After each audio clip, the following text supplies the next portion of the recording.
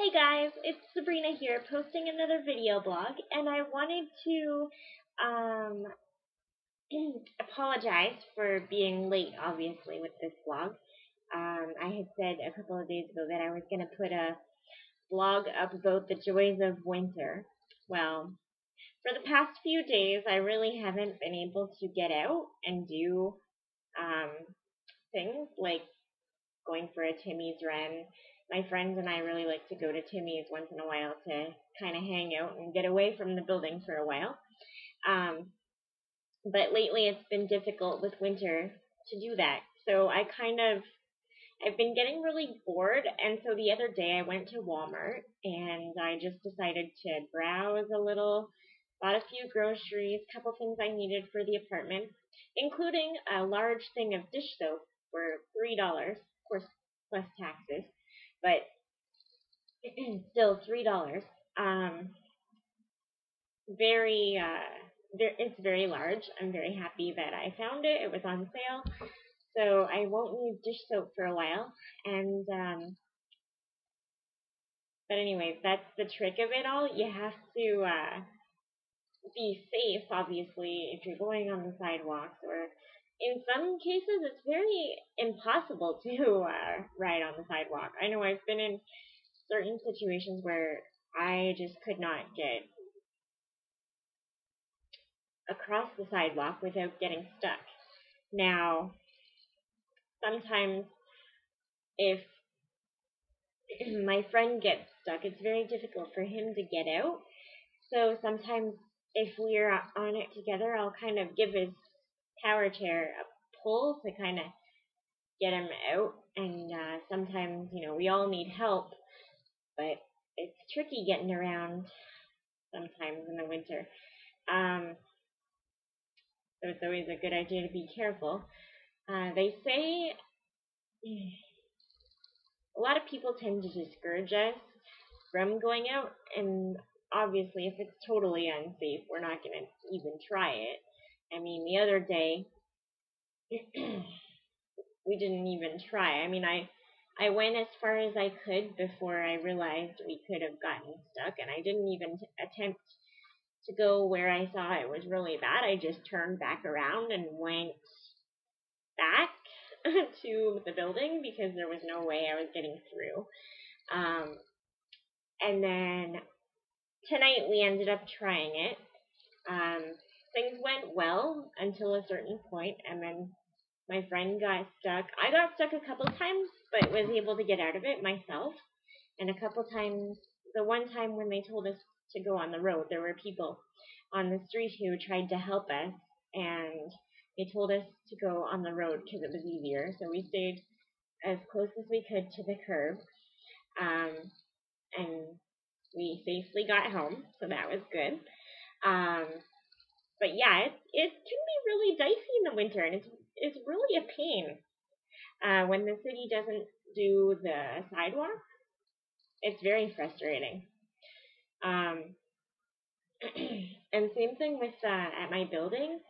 The sidewalks aren't always done the greatest, and I have to sometimes.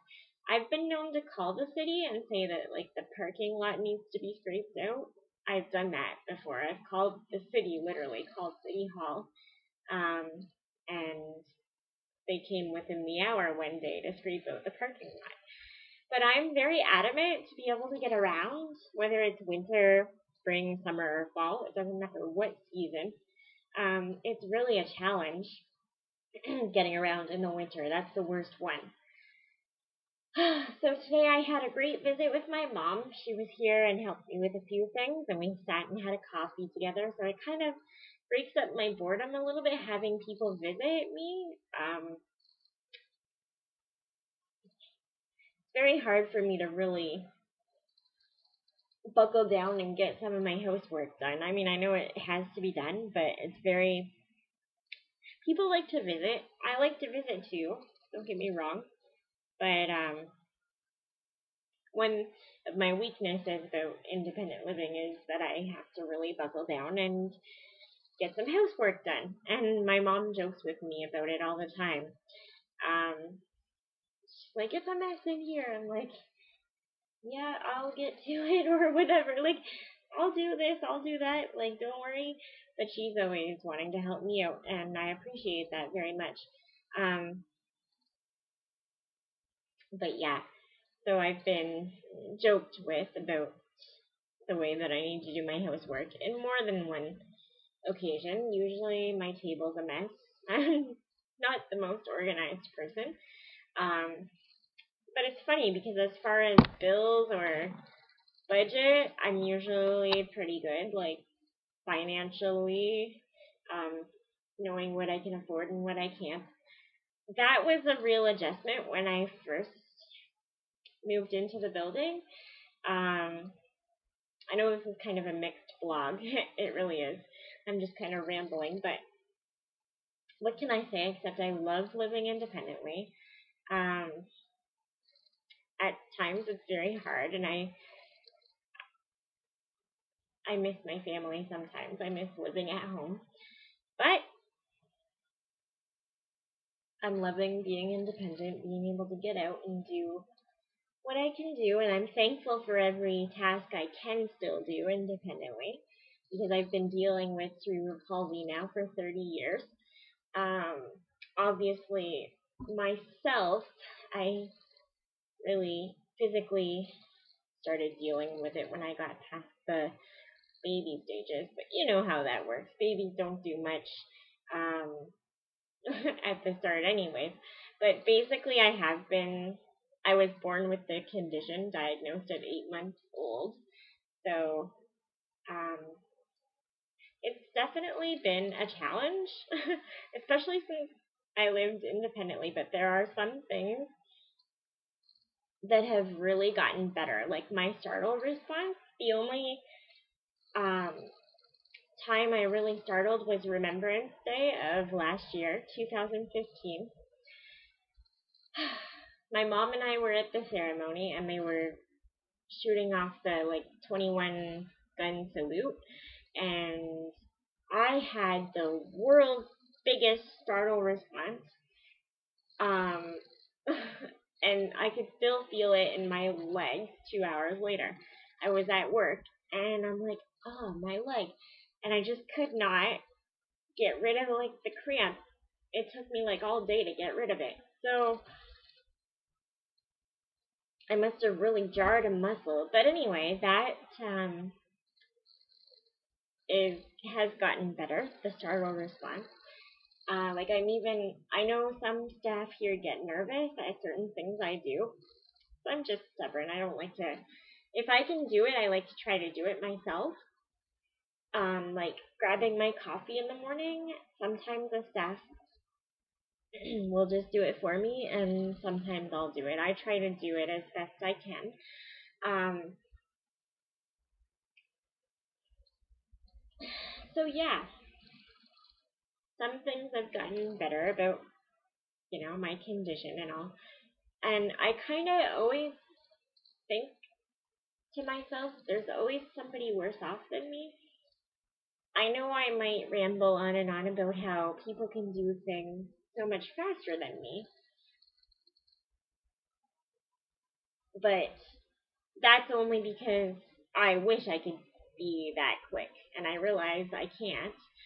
Um, certain things are beyond my control, so I really try not to complain, and that's why doing these YouTube videos I find is a great, what do you call it? Like reliever. Like I feel like I can vent into cyberspace about it. I mean, obviously not every aspect of my condition should be public, but I do like being able to talk about things. I'm generally an open book, so if you guys have any questions, comments, feel free to let me know. Um, and don't forget to check out my Facebook page too, A Day in the Life of Sabrina. I post my video blogs there as well. So if you want to check that out, feel free to do so. You can private message me. You can email me at sabrina86@kojigo.ca. And I'll be happy to answer your questions that way if you want to email me. Um, But yeah, that's basically what I wanted to talk about. I'm sorry, it's a rambling kind of a blog, but I wanted to get the blog up there. It's going to be a while before I upload it. Let's see, today is Thursday, so I'm going to upload it tomorrow morning. So this will be pre-recorded, obviously, like every blog pretty much is. But anyway, I can never do my blogs live because you have to record them before they go on YouTube. But so this will be posted tomorrow, which is Friday, January the 15th. And I hope that you all like this blog. Like I said, I know I'm rambling, but sometimes that's how these blogs turn out. And I've heard other blogs like that too, so I'm not afraid to ramble a little. But